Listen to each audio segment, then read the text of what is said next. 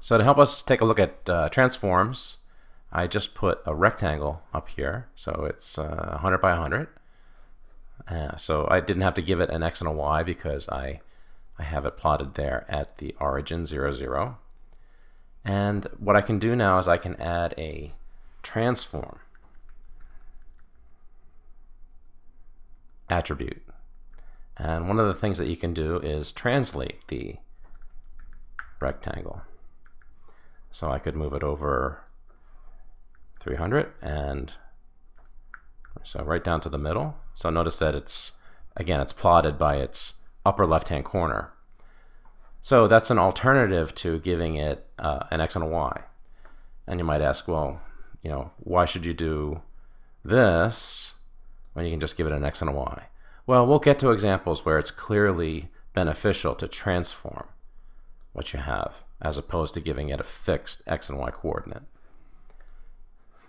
All right, so let's take that out and let's try. We can also do, so if I just put it back, we can do a rotation. Let's try 30. So these are in degrees here, 30 degrees. And so you can see that it's being rotated about the origin there. And then we can also do a scaling.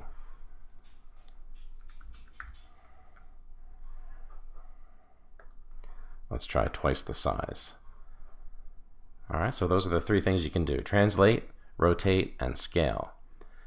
You can also do transforms together, or one right after another. But you have to be a little bit careful. So let me put a translate in here.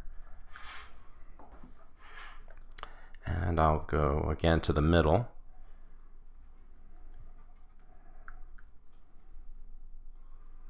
Okay.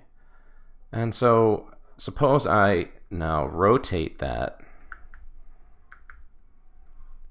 30 degrees. Okay, we don't get what we expected. What's happening is that, just imagine that there's a bar attached to the origin here to this corner of the rectangle.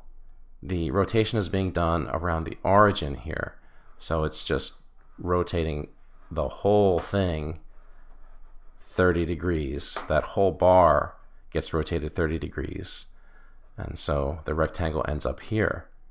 So you have to be careful about the order in which you do things. If I instead do the following and put rotate after,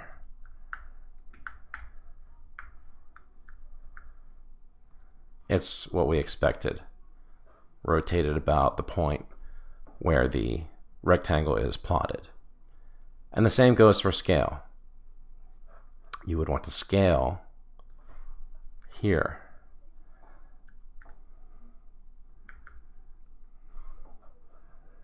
Let's try 2. So that's what we expected. It expands out from the point where the rectangle is plotted. If I instead did that in front,